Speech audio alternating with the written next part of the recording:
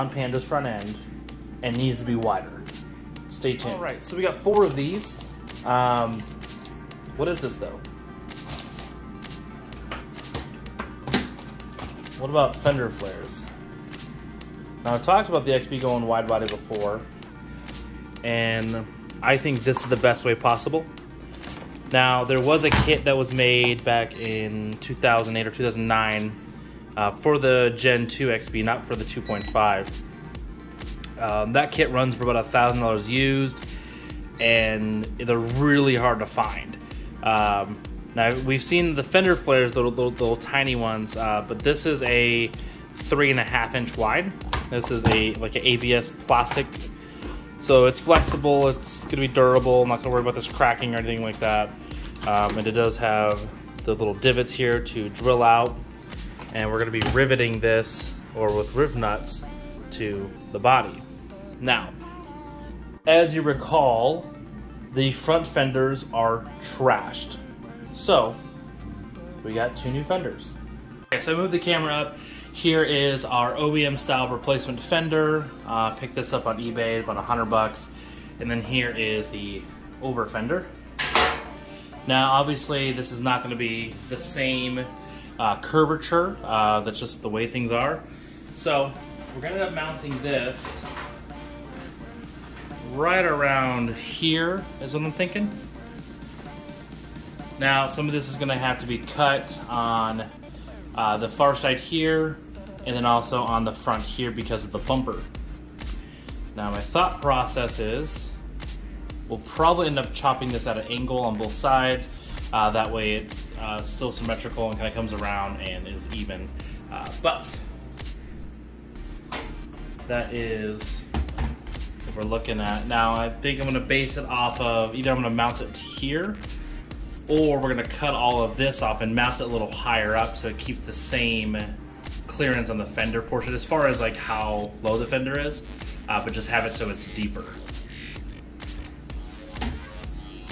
And again, this is never going to match the factory curvature, but we could get pretty close to it. It's going to be off by a tad bit.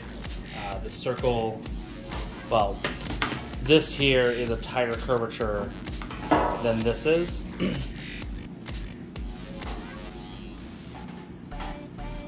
So technically, if this was mounted as proper as we could, it would sit flush here, but it would have the extra hanging off in this side, which could work. We would ultimately, we would cut it right here and then mount this portion just to the front of the bumper, or the bottom of the bumper. But this side, it's not gonna quite line up with the same curvature, so it's gonna be pushed in a little bit. So we're gonna have to either cut this off at a flat angle or at a straight edge here, and that way it still looks uniform and looks good, or we're gonna have to do something where we can push this out more and still make this work. So we might cut it in the middle, expand it, and then make it work. I don't know, we'll figure this out. Yes, we have 4 flares and we have 2 brand new fenders. The only thing I need to do is either repair the front bumper, because the 2 mounting tabs that are to the inside of the headlight that mount to the top portion, those tabs are broken. The bumper is already pretty badly damaged, so I'm honestly just going to replace it with another ABS one. They're selling on eBay for about 125 bucks for just a bare bumper itself. Then we get it paint matched, and then if we put this on, and then we can, you know, put that on there and just kind of make the whole thing work. Ultimately, by going to this, we're adding 3.5 inches to the fender width, or if we move this further up, and we can still use that 3.5 inches, but instead of it being 3.5 inches from here, it'd be 3.5 inches from down here. So it may not be as big, but either way, we're looking at going a wider wheel.